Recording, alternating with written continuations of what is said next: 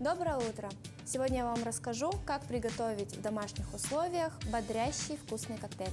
Для этого нам понадобится порция эспрессо, для украшения долька апельсина, сахарный сироп и грейпфрутовый сок.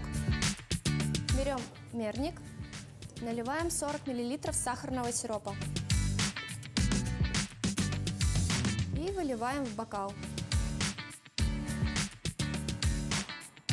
Далее берем грейпфрутовый сок и наливаем примерно 100 мл. Также его можно заменить апельсиновым соком. Размешиваем коктейль, дабы смешать сахарный сироп и сок.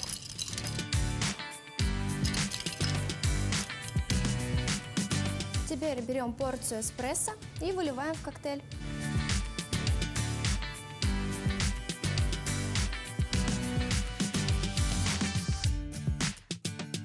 Коктейль получается слоеный и очень интересный.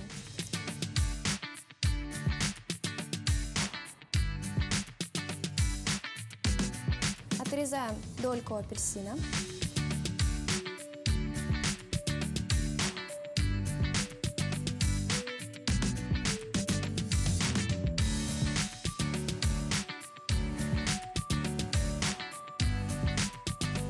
Перед употреблением необходимо размешать коктейль.